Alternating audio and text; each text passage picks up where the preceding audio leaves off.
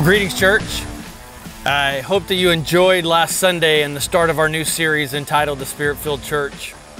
I'm really looking forward to this week as we continue in this study of what it looks like for us to transition from being independent, Spirit-filled believers into a collective group that makes up a Spirit-filled church.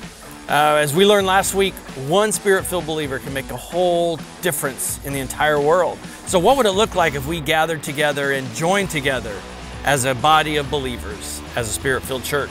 It's going to be a great Sunday. But this Sunday is also Father's Day. And I hope that you can make it. I hope that all the dads show up, come out, bring your kids, bring your neighbors, bring your relatives. Come and join us this Sunday. It's going to be a great time as we celebrate and honor our dads.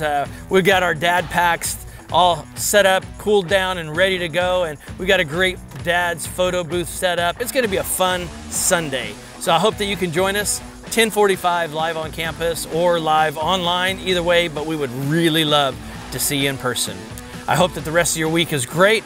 Have a fantastic, fantastic week, and we'll see you this Sunday. God bless.